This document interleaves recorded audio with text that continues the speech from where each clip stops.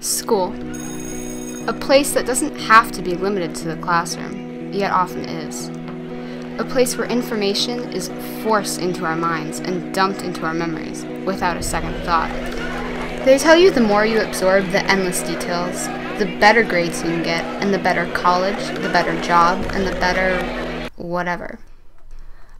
Even with over 7 billion people, my world is more connected than my parents' world. I live in a world with millions of kids who at any given moment can video chat with each other 24/7. My social world is becoming globally connected, yet my education is so painfully localized. What does my curriculum have to do with Rwanda or Brazil? There are billions of people on Earth to learn with. How can we keep education confined within 4 walls when the rest of the world is so accessible? Why not fill my classroom with the students of the world?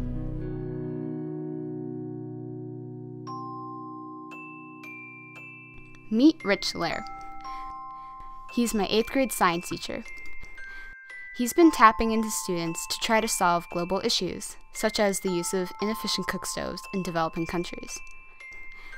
And not just his students, but students from all over the world.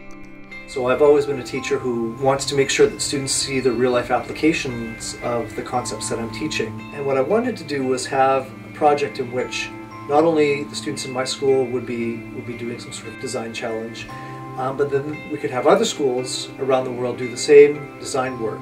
On top of the stove, we put some stones so that the pan can raise up. We did that for our 5 can. We cut holes right here, so that when we put the pot on top, there's air can get in. We weren't just solving problems for the sake of solving problems, that we were actually looking to, in an 8th grade science class, have students generate solutions to problems that were real life problems that other people around the world were also trying to solve. So each of the schools built similar, if not the same, representative stoves. We tested them, and once we had a chance to do that, there were some amazing conversations between students in each of the countries about the stoves they produced, about how they performed, but also topics beyond that. So this guy has razors on the bottom of his feet and he's skating on ice, and then that's the stick. The face-to-face real-time Skype conversations that we were able to have are just such an unbelievable educational tool.